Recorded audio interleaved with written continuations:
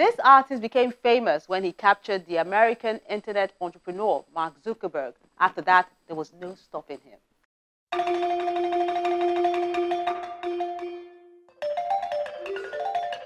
He first took the internet by storm when he created a 6x4 feet work of Facebook CEO Mark Zuckerberg, using over 1 million beads on board, a piece that took him 6 months.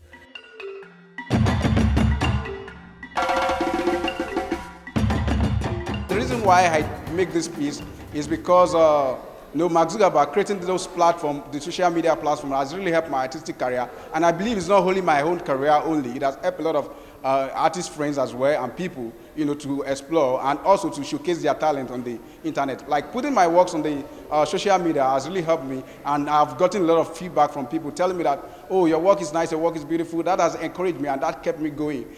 But now, contemporary artist Sunday Olaniran is showing the audience a deeper side of him at the National Museum in Lagos.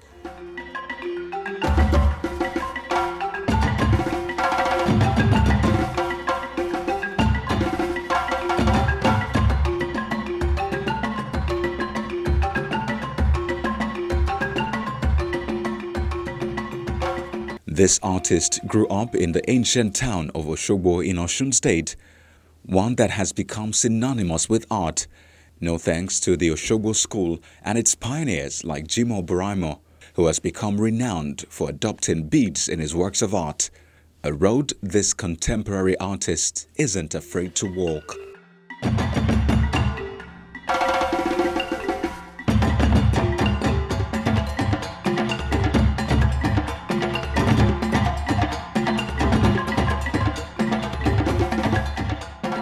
When I started my artistic career at a very early age, I find it very difficult to get the right materials in my, that I can use because due to fund, I have to look around my environment, and I discovered that nature has it first. I can actually pick something from my environment and use it as a medium to create works of art instead of complaining on how to get, where to get paint and the money, that I'm going to use. But I look around and I started picking papers and biscuit wrappers just to put them together in form of mosaic to create my piece. And from there, I decided developing the skills, and I graduated to using the tree bark as a medium. When I was doing it one day, a man came to me and I said, oh, he loved this, that he would like to buy it from me. Then he bought the piece from me. I was so surprised, and that is when I started getting the money to buy the paint. And after that, I was able to what can I do? In the recent years, 2017, I graduated from tree bark to using bead as a medium to create works of art. And from there, I was able to create a giant piece. And that giant piece, while I was doing it, has taught me a lot of patience, perseverance, and tenacity.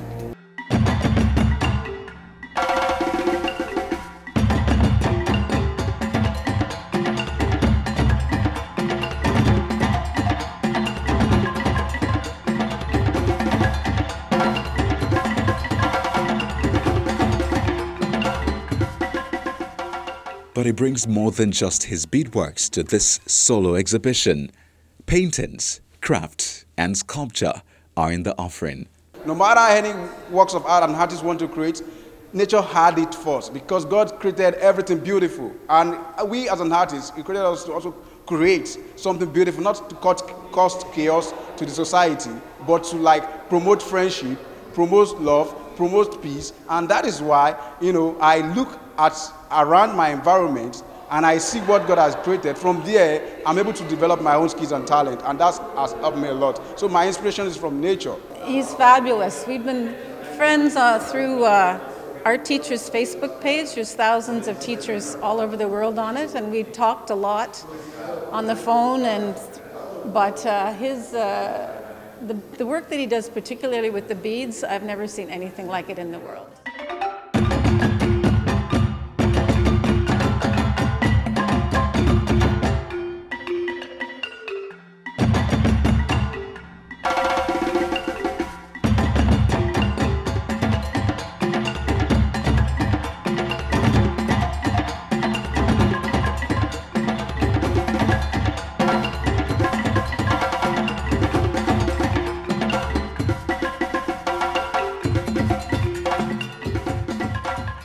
The one I like most is the portrait of Nike here in the corner. I like it because of the beadwork on the canvas and then having the robe flowing down.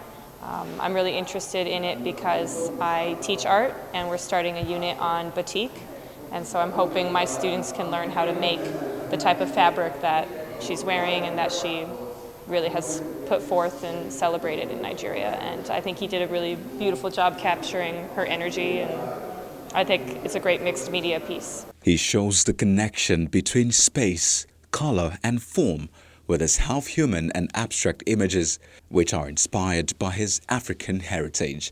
The works are very, very impressive. This is as a result of serious hard work.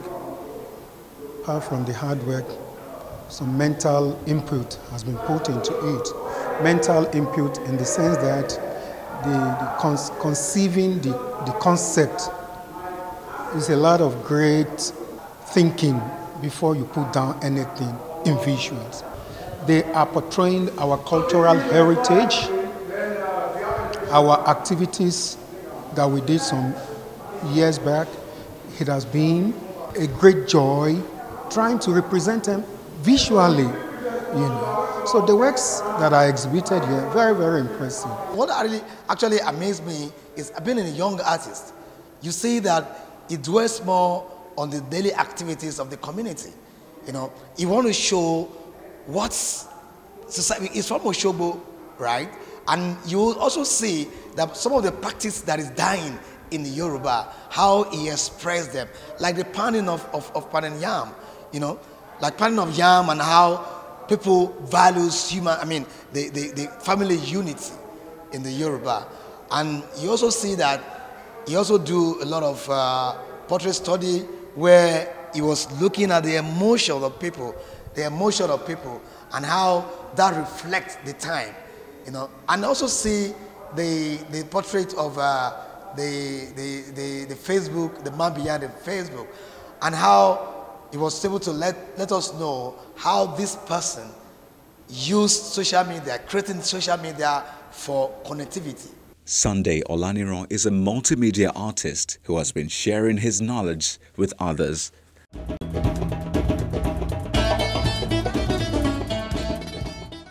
And just before we go, we got a couple of online creations. Take a look.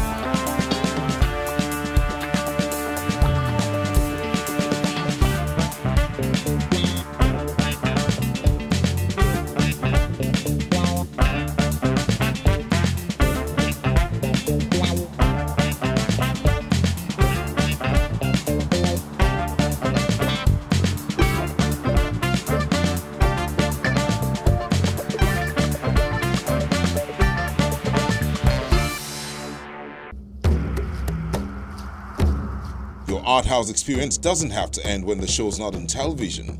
Interact with us on any of our social media platforms. See any edition of Art House on Channels TV's YouTube page. Send your works of art to Art House on Channels Television by joining the group on Facebook. We are everywhere. The program program ends now, but as usual, the conversation continues online. Just check us out on any of our social media platforms. I'm Melinda Akinlami, and I'm reminding you not to throw caution to the wind. Stay safe and keep being creative.